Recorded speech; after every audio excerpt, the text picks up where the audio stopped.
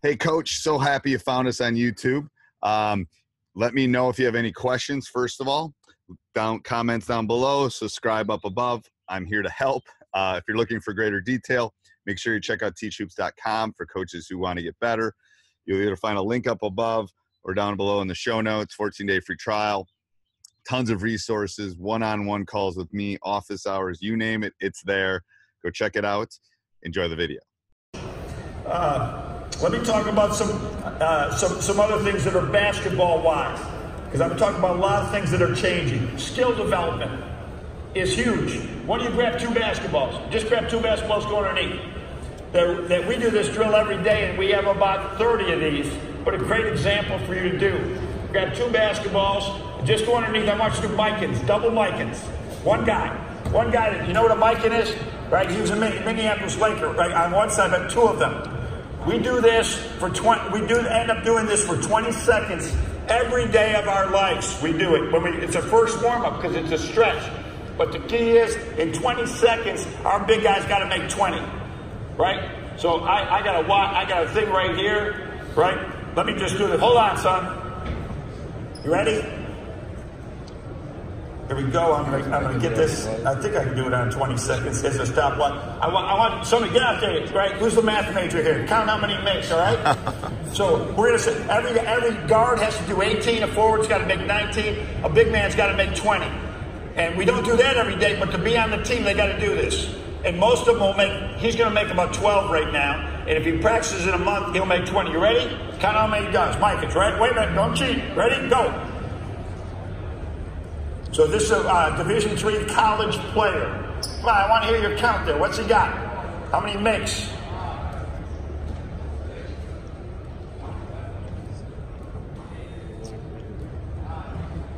But this is where we warm up every time. You got 2 seconds and time. What do you got? He's got 12. I was right on, right? Every big guy can do 20, and every guard can do 18. And it's a simple ball hand to you, but just think of the stretch he was doing every day. Those type of skill development drills like I said, we got 20 or 30 of them that we test our kids with. We don't say go home and work at your ball handling. We say you better be able to come back and make 20 of those. You got to be able to put a simple ball rotation. Our guards got to be able to do this in 1 minute 120 times and going back and forth. Our forwards 110.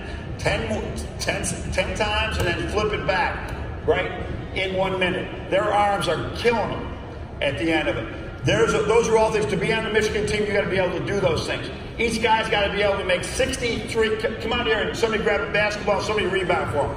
Grab a basketball. Who's your best 3-point shooter? 3-point shooter. So this is actually got this drill from Bryce Drew when he was playing at Valpo. And then we've made it a standard for us, making 63s in 5 minutes. I'm going to show you a shortened version. I need one guy rebounding. You're going to take a 3, and another 3. Then step in and take a 15-footer. Then 3 more 3s, and keep doing it. Right? Our goal, we want everybody to take 87 shots at least in 5 minutes, and they got to make 60. We've had guys make 82. Nick Stauskas, Duncan Robinson, who was with Nick is with Cleveland. Duncan Robinson, Division III player from Williams that transferred in, can make 82 out of 87 like this. So you ready? So I'm just going to do it here quickly for 1 minute.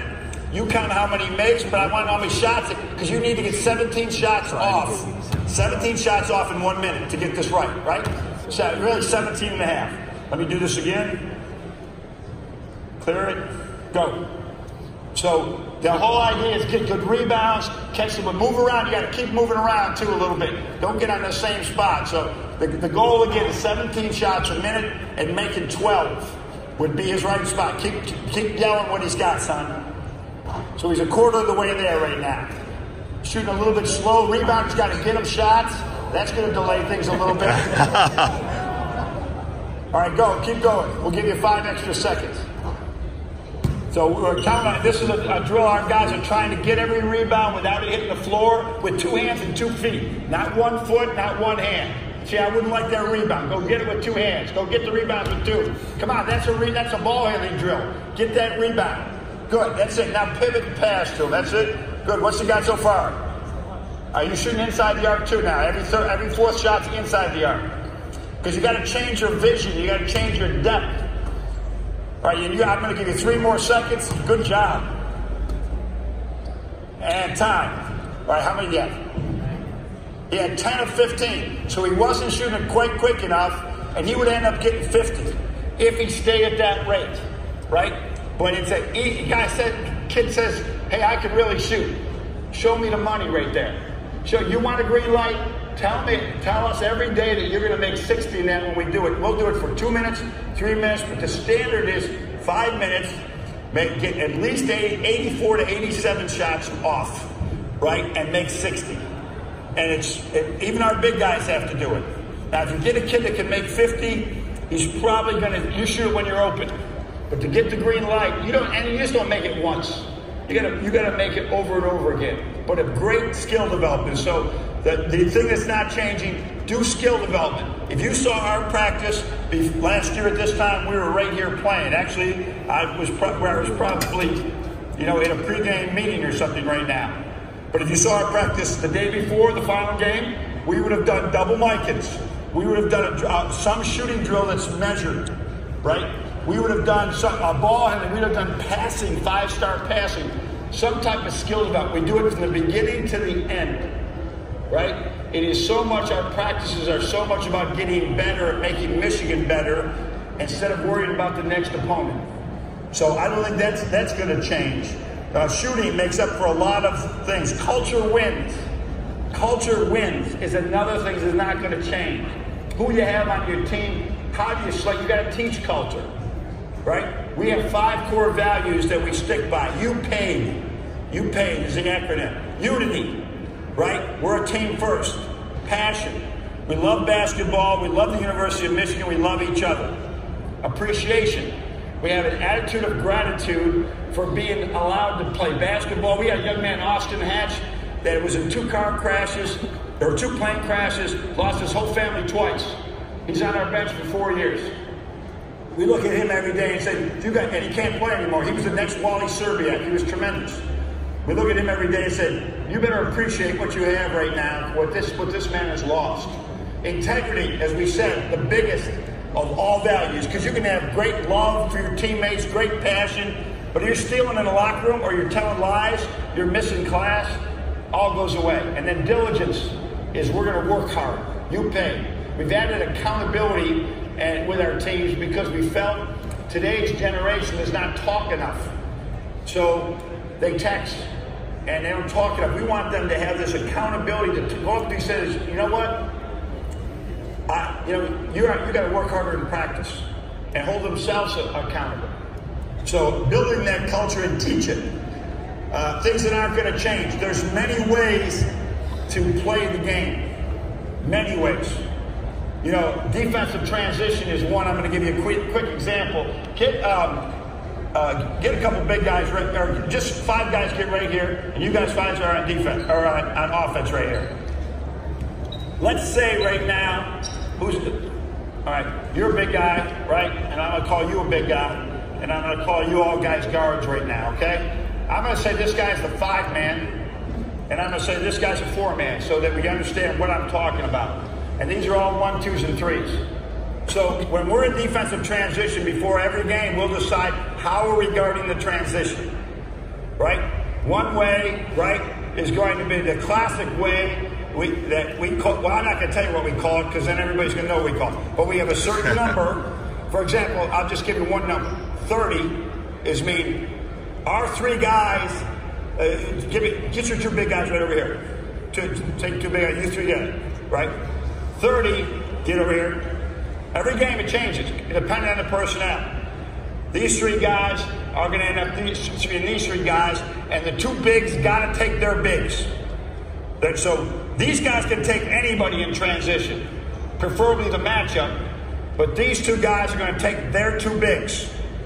But then sometimes they're big, right? One might be a shooter and one might not be a shooter, right? So then we get a different, or it doesn't make a difference.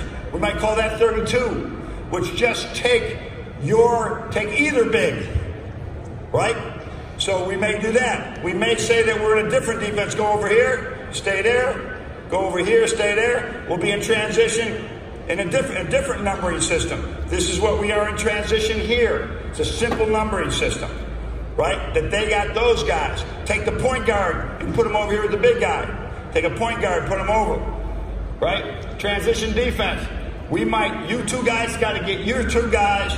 We don't care about you guys, just get a guy. And every game it changes for us, and we work at it like crazy. Let me give you a quick drill to do that. Go down there and start a weave. Get down here on the lane, right here. If I could have, who's over there? I'm going to have a basket. Let me have the basketball. No, you do it. You can do it. The black team, get down here. You're going to be coming up the court.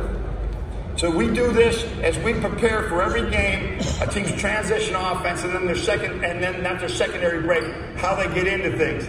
We'll just weave the ball, but we want you to trick each other because we don't want it to be the big guy.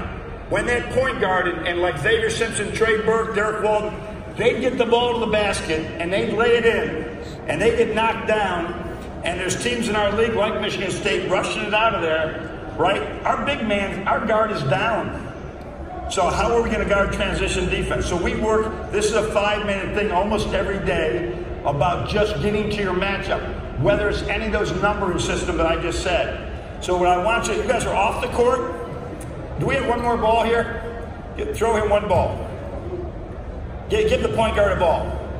So you guys are going to lay it in. The 4 and the 5 got to at least touch the paint. And you guys, as soon as the ball's in the air, you guys are taking off. You're flying. Actually, put the 2 and the 3. 2 and the 3, get up there on these wings. Go. Get a wing over here. So you guys all got to be below the foul line, not on the shot, on the rise of the shot. You guys are flying back. And you got to find these guys. As soon as that rise of the shot, you come dribbling out. Actually, you take the ball right there, and you get over in this wing, and you come in. Are you the point guard? You come out and go get the ball, okay? So ready? Weave it. Go ahead. And this is simple. We do this out of our thing. Just lay it in, and now it's the point guard later. Here they come. Go. And they got to move back, and they got to find somebody. So on that one, because the point guard we're shooting, the 2-man would have started back early. Do the same thing again. 2-man. I want you to, the point guard goes score again. When you recognize, who's your 2-man here? Who's the 2-man? Your butt is back. As soon as you see he's going to go in, right? Ready? Go to do it again. And then everybody's got to get back again. And believe it or not, we all right, now we got at least 1 man back, and now we got to figure out who's got who. And everybody's got a guy. Now we might hold up, and now we might go into ball screens where there's 3 different coverages there. One thing that's changing, and that's in my next column, is how I had a guy tell me, we always play the ball screen the same way. Man, we might play it 7 different ways because it's all about personnel. You know, and I say it's so important. Are you going to switch it? Are you not going to switch it? Everybody's switching now. Are you going to hard hedge it? I watched the Pistons and the Indiana Pacers. They were hard hedging all day long, and they were great on defense at it. Don't say we're going to do it one way, right? You got to do what's best for your team. Give you such the best chance. So we might do that, and then we'll go into motion. We'll go into whatever we're going to see the next. But it will say, all right, the coverage is 25, the coverage is 51, and our kids know it. And it's so many times, even as a young coach. You know what my defensive transition drill was? Get back! Come on, get back! Come on, we got to get back faster. And I was like giving them no direction. Now they know that you got to get back. Well, I think you want to see here, go down there again, is you want to see 2 things. The team that scores here, black don't come off. All right, I want the big man to take a shot, and on his rise up, I want the 1 and the 2 over half court, and the 3 guys are crashing, all right? But you guys aren't coming back. Just go. So have the big man take a shot, but you guys better be on the other. Get down there. Okay. All right, now hold up. Get there. We want nobody in this space when the shot goes up. Nobody in this space. They're either there or they're there, right? Now we'll go into a game like this and say, how many are we crashing to the boards? Go back. Maybe it's this many. Maybe it's go back. It's 1 guy. There's a lot of, that never changes. There's a lot of way to win games. I personally hate it when they don't send anybody to the offensive boards. I hate it because it means we're not getting any fast break points. And you watch the NBA, very few times the guys go to the offensive boards. I was coaching at Richmond, and we were playing VMI, and they had this kid Jason Conley, and we lost in overtime, like 111, 105 in a guarantee game. And there's old coach at Randolph-Macon named Hal Nunley was watching the game. You guys can sit down. And he said to me, we had a young man, Mike Scrocky, who was a tremendous player for us. And I was sending him the board every time as a 3-man. Why? Because that's what somebody told me in a clinic, right? And every day, he said going every time. He was working his tail off. Every time he go to the offensive boards. Every time he went to the offensive boards. Hey, Coach, I hope you enjoyed that. If you're looking for more resources just like that, check out teachhoops.com for coaches who want to get better. If you're looking for a mentor, if you're looking for solutions to your problems, check it out up above, 14-day free trial.